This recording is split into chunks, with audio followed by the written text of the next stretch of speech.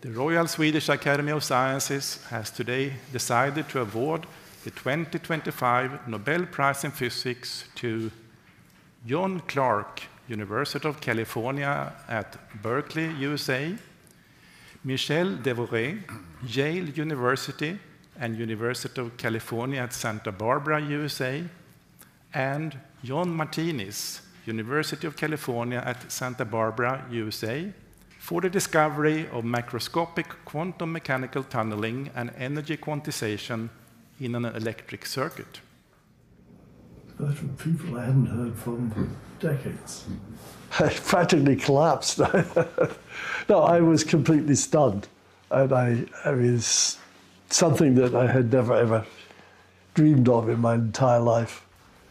Michel was my postdoc, and John was my graduate student at the time.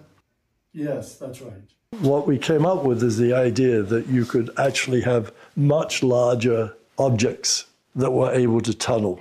Oh, thank you so much.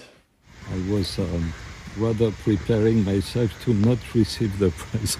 I'm very happy for my wife, I'm happy for my colleagues that, they are all receiving the prize. My wife came and woke me up. So my wife woke me up a little bit before 6 in the morning, and, she had, heard from you a couple hours earlier, but she wanted to make sure I got enough sleep today, which actually, she understands me that's important.